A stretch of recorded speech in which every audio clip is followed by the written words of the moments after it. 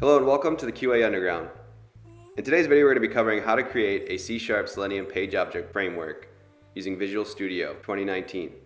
This video will be part 1 of a multi-part C# Selenium series.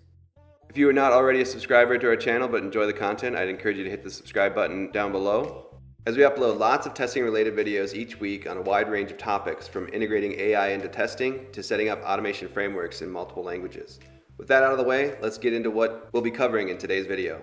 So for us to be successful in creating a C# Selenium page object framework, we need to do the following. First thing we will do is add the dependencies that we need.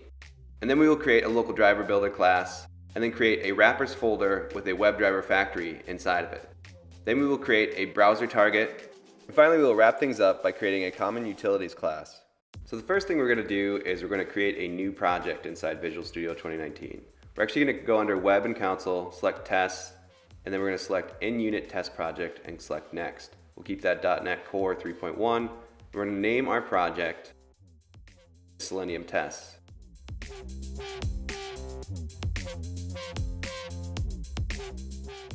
We'll select Create.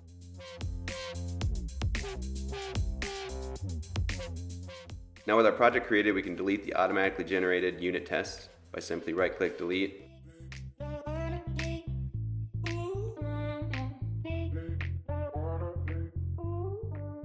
And now we need to add our dependencies. So we'll go up to Project, select Manage NuGet Packages, and then in the search bar here, we're going to actually type out selenium.support. So we'll just select selenium.support here, and then we'll simply add package. Select OK. And then again, we'll go to Project, Manage NuGet Packages. In the search bar, we'll search Selenium. And then we need selenium.webdriver. So we'll select that, select Add Package, make sure our package is selected, and select OK. This one will ask you to accept the license agreement. You select OK. And then we're going to add a third dependency, and we'll go up to, again, Manage NuGet Package. And we'll go into the search bar. We'll type out selenium.webdriver. So this one we're going to grab the Chrome driver. So we're going to select selenium.webdriver.chromedriver and select Add Package. Again, we'll select OK for our project. As you can see, they've been added into our NuGet folder under dependencies on the left here. So the first thing we're going to do is add a new folder. We'll call that folder Wrappers. Click Add.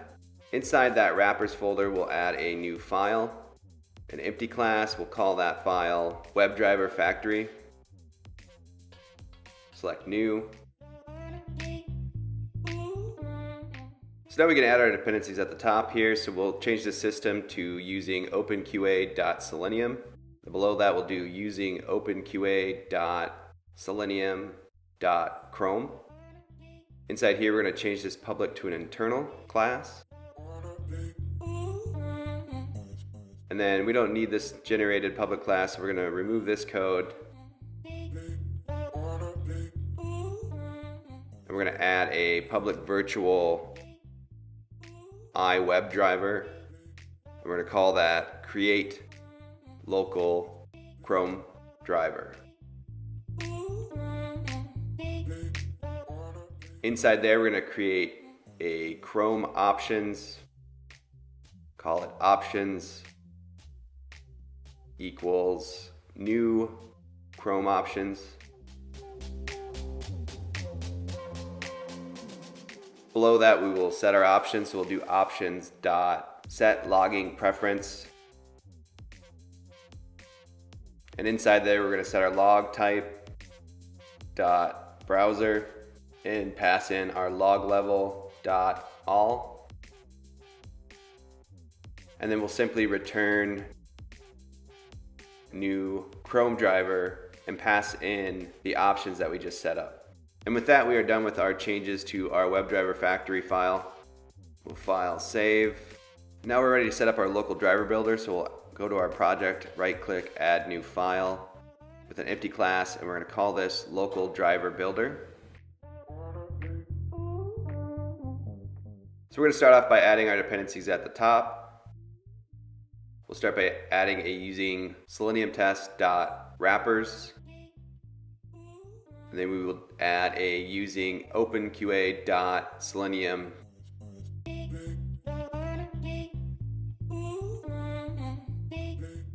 going to update this namespace to be Selenium Test.Selenium Utils. And I need to go back to our wrappers and update the namespace to Selenium Test.Selenium Utils.wrappers. We'll save that. We'll go back to our local driver builder and we will update our using statement to reflect that new namespace that we added. So we'll just add Selenium Utils to the namespace for wrappers. So again, I'm just going to get rid of this automatically generated class. We'll start off by adding a private read-only webdriver factory. We're going to call that factory. Next, we're going to create a public local driver builder. We're going to pass in webdriver factory.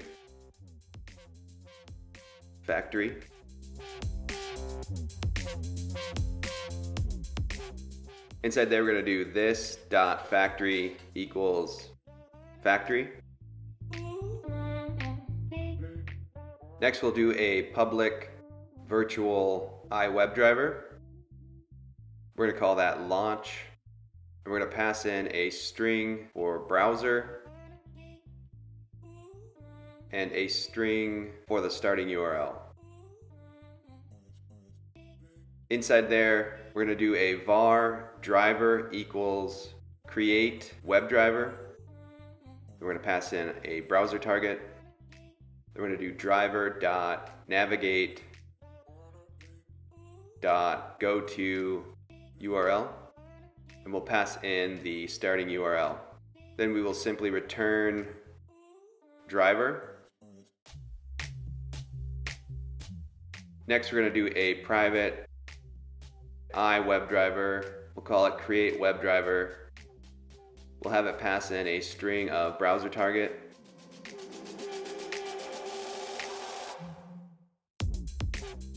Inside there, we'll do a switch. Pass in the browser target.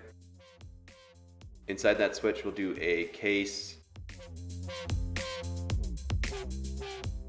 browser target dot Chrome. Then we will return factory dot create local Chrome driver.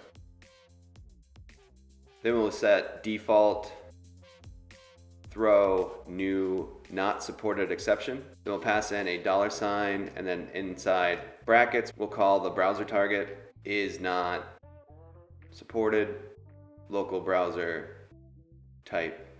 Put quotes, parentheses in that line. Oh, it looks like I need to make a change. This public should be actually internal. And then to fix this browser target error, we need to add our browser target file. So we'll go up to the project, right click, add new file.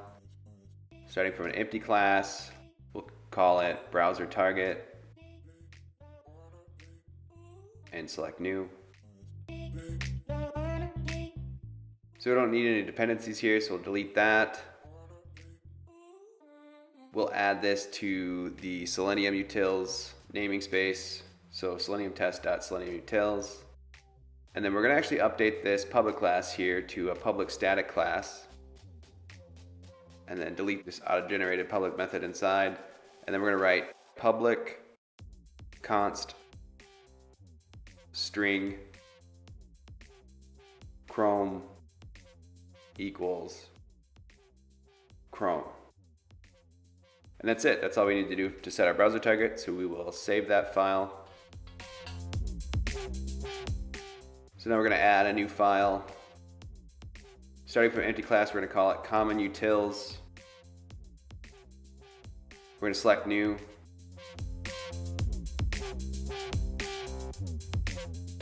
We're going to add a using inunit.framework. We're going to add another using openqa.selenium. Then we're going to add a using system.io.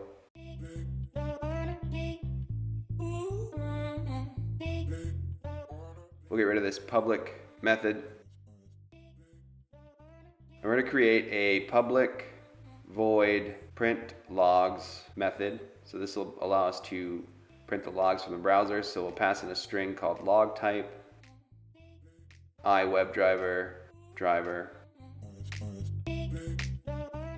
And inside here we'll do a var underscore logs equals driver dot manage dot logs.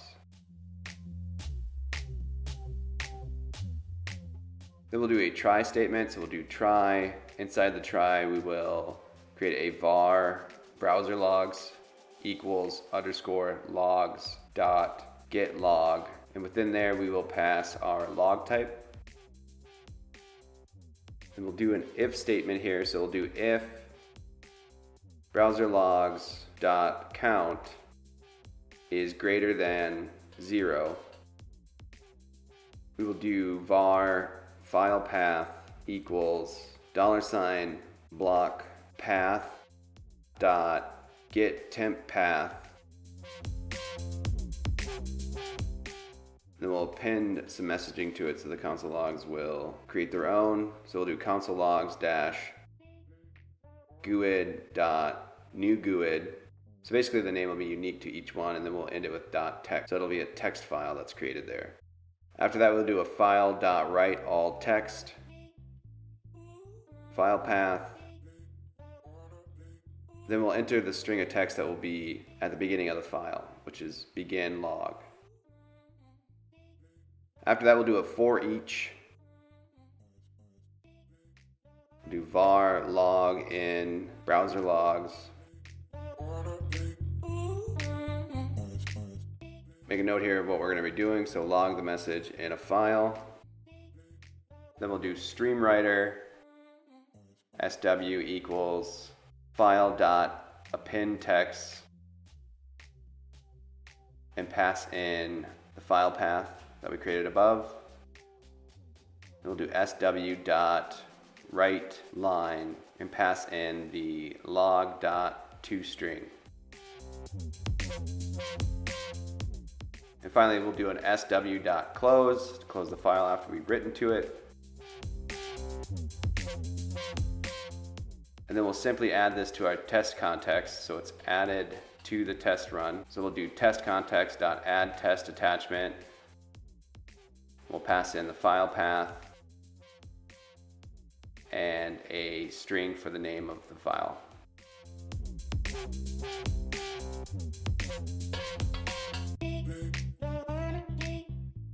And then after the try is complete, we'll add our catch, which will be console.writeLine, and simply say no logs present if no logs were found.